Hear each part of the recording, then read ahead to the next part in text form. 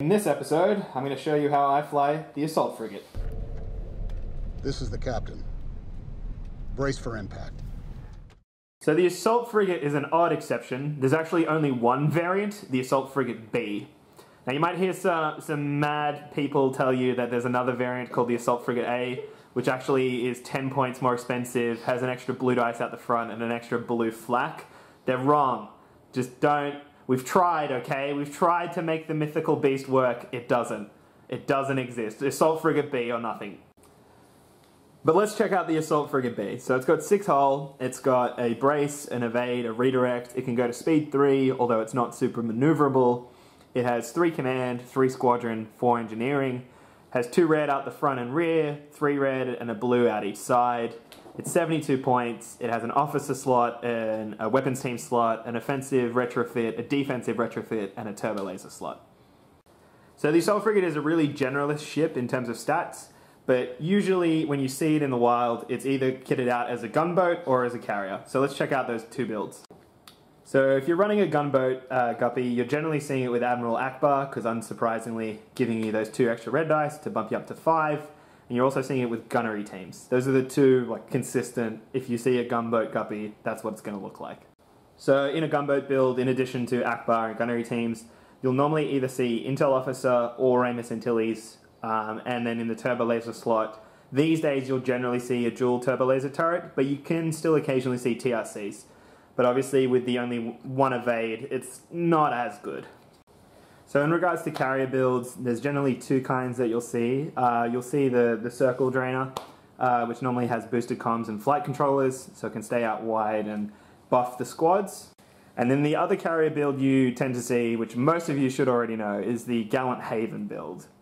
So generally you'll see this just with Gallant Haven and either an officer like Torin Farr or Adar Talon, depending on what they want the ship to be doing.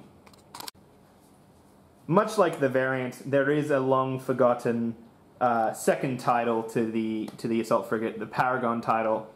Look, I used to run it a lot in Wave 0, or Wave 1 when the Guppy first released. It was great back then. It's terrible now. Don't consider it. It just doesn't work. Don't try. Just give up on it, man. Now, generally, people like to add some upgrades to increase the survivability of their Guppy, and you'll see this on both gunboats and carrier builds. These include officers like Lando Calrissian, and then either ECMs or advanced projectors, depending on what they want their defensive slot to do. The thing to keep in mind with this, I think Lando is currently, with the way the meta is, the strongest of these 3, just because of the prevalence of token ignoring abilities like Sloan and BT Avenger. ECM used to be a must-take for me. Now I think you can kind of strip it and be okay. But again, this is a personal preference. And really comes down to what you feel comfortable with and what you want the ship doing. So at the moment in the current meta, the Guppy is kind of a maligned ship. It's a generalist ship in a specialist world. People increasingly see it as, well, why would you take it when X ship does a better job for cheaper or does a better job and is a bit tougher for a little bit more. I tend to agree with it, but I still think that there is a place for the Guppy, and you have to respect its track record. The Guppy is the ship of champions. It was present in the 2015 World Championship winning fleet. It was present in the 2016 both Australian Nationals and the World Championship winning fleet, and it was present in the 2017 World Championship winning fleet. It's a good ship. And I think currently Gallant Haven is undeniably one of the strongest uses for it, especially, it's a core component of the Riken 2-3 squadron build. The thing that's kind of made it really hard for the Guppy at the moment is basically BT Avenger. It's just really susceptible to getting one-shot by that beast, and therefore you don't see it quite as often.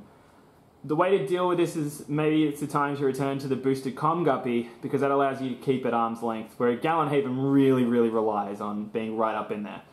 Again, really good players can run rings around it, and it just comes down to personal ability.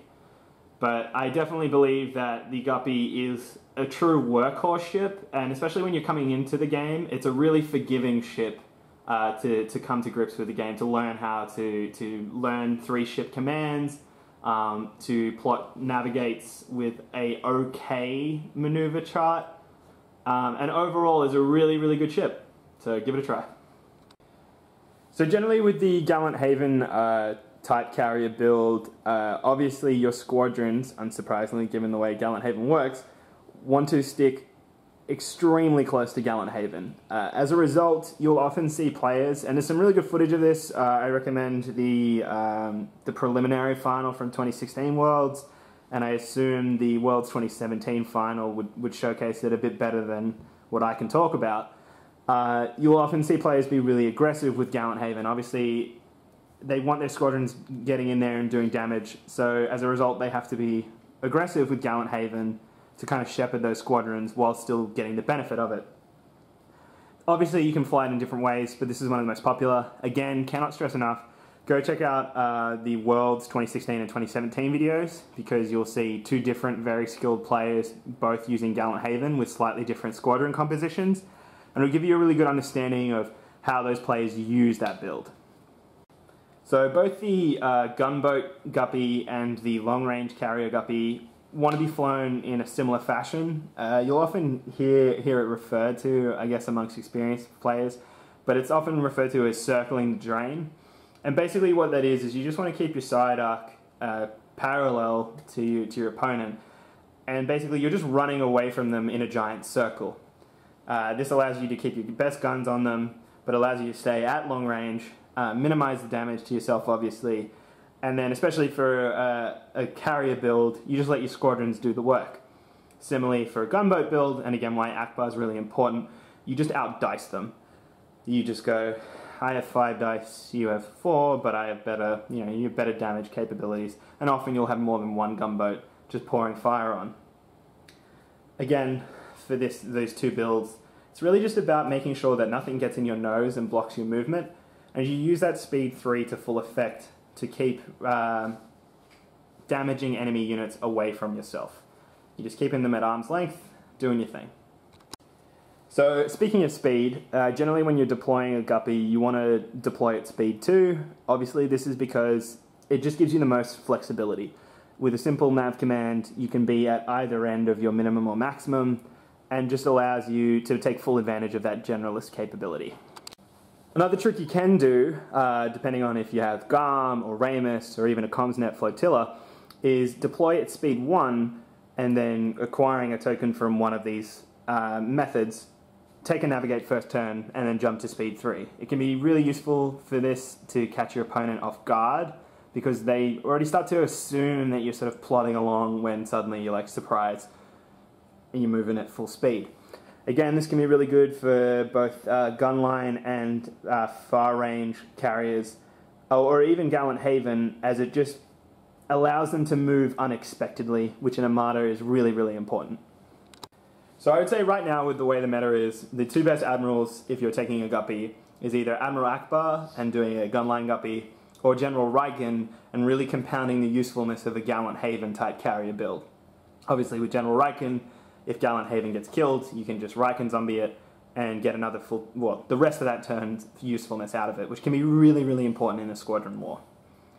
You can, however, I believe, I might have used it once or twice, really get some big usefulness out of GARM because of the guppy's generalist build and high command value, which allows them to stack those tokens and really get some power turns going. But again, with the way the meta is, if you're taking a guppy, really look hard and think hard about Akbar or Riken.